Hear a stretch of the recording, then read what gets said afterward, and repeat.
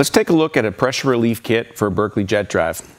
The kit's going to consist of a stainless adapter fitting to screw into the pump, and it's going to have the pressure relief valve.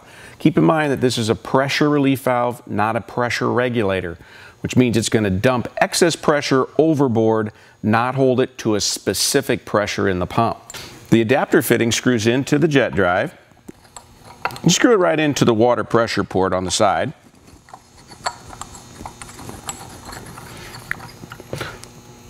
Normally I like to point it out. The pressure relief valve screws into the adapter fitting, and we'll point it up. You will go through and tighten this and use Teflon tape on it so you seal it well. This side of the valve is going to go to your standard cooling system for the engine. This is the deluxe hose kit that we offer. It's going to screw directly into the pressure relief valve.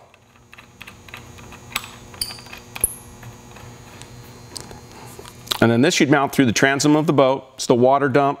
The pressure is going to sense pressure in the line, open the valve at about 12 psi when it's adjusted in the middle, and it's going to move that excess pressure overboard. The rest of the water is going to continue to the motor. It's only going to push over what your engine doesn't need for cooling.